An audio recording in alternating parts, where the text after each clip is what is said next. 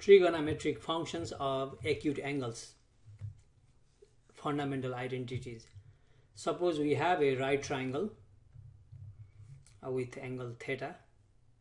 Here is angle theta. Then this side is adjacent to theta, so we denote by A.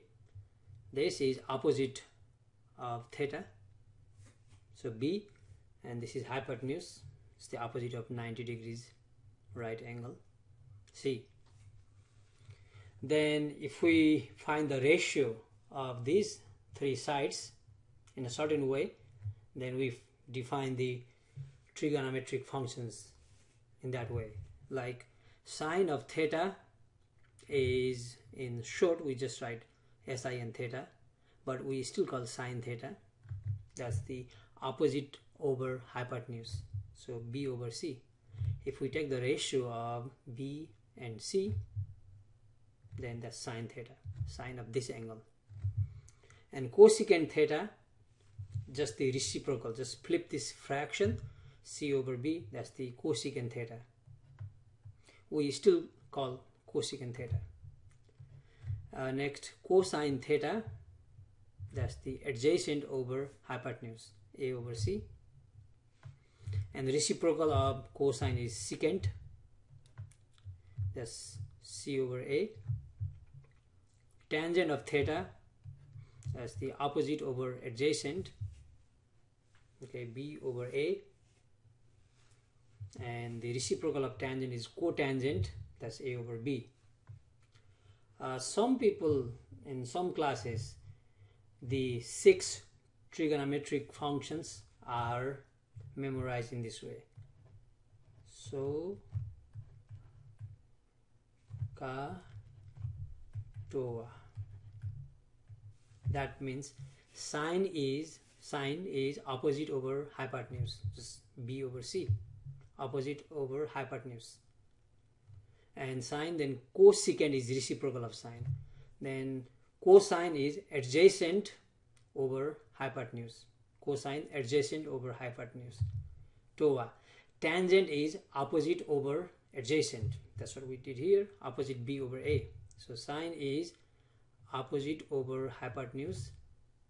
Cosine is adjacent over hypotenuse. And tangent is opposite over adjacent. And the reciprocal of sine is cosecant. We can go in this way down here. Cosecant is just 1 over sine, and secant is 1 over cosine. Secant is reciprocal of cosine. At the same time, we can write this relation in this way. Cosine theta is 1 over secant. In this case, sine theta is 1 over cosecant theta. Cotangent is 1 over tangent.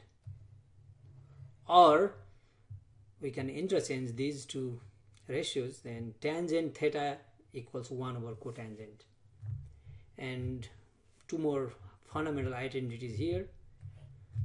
Tangent is the ratio of sine over cosine. You can check in this way. Sine is B over C, opposite over hypotenuse, divided by cosine theta. Cosine is adjacent over hypotenuse. If we simplify this complex fraction in this way, B over C, change this into multiplication, flip C over A, C cancel. Now we have B over A, and we know that opposite over adjacent is tangent. So sine theta over cosine theta is tangent. Okay, and if we take the reciprocal, we get cotangent is just cosine over sine. And three more fundamental identities. Okay, these are squares, so obviously they are coming from Pythagorean theorem, and we know, let me draw that right triangle again. We have 90 degrees and this angle is theta, adjacent, opposite, hypotenuse. From the Pythagorean theorem, we know that the sum of the squares of these two sides is equal to square of this side. That's a square plus b square equals c square. Now from this, if we divide both sides by c square, then divide by c square, divide by c square, we get 1 in the right hand side. Now separate into two fractions, so we get a over c square, that's a square over c square, but I'm writing a over c square plus b over c square. Then let me go for this first. A over c. What is a over c? Look at here. A over c is basically cosine theta. So this is cosine theta squared. And there is a tradition to write in this way. When we have cosine theta times cosine theta is squared. In short, we write just cosine squared theta. Okay, that is in fact cosine theta times cosine theta. So this is cosine theta squared, which is cosine squared theta, plus b over c is sine theta. So sine theta squared. Let me write this first. Sine theta squared is sine squared theta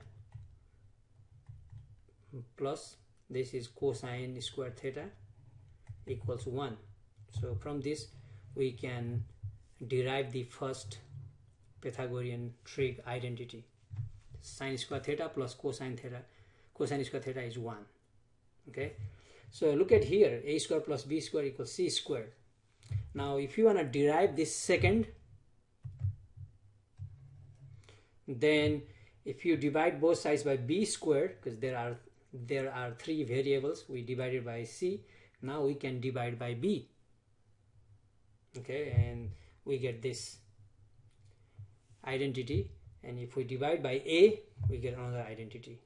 So here is tangent sine square plus cosine square is 1, tangent square plus 1 is secant squared, cotangent square plus 1 is cosecant squared. Okay, and these are all the fundamental identities you need to know. At some point when you use these a lot of times, I mean, you get to use it, you memorize this.